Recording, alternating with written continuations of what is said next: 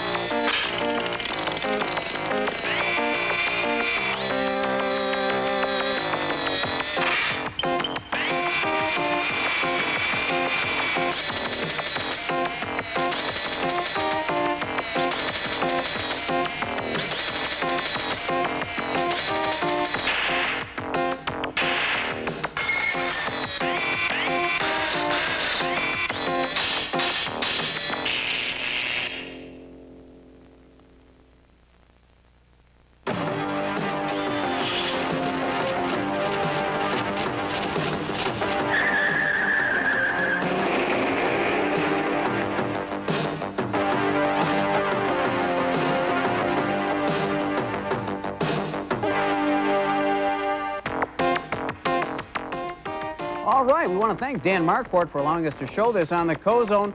You can learn more about stop-motion animation by just watching for it in movies, on TV, and in commercials. And check out your public library, books about film and special effects. You'll be able to find out about it there, too. Now let's get back to some cartoon animation here in the Koz Zone.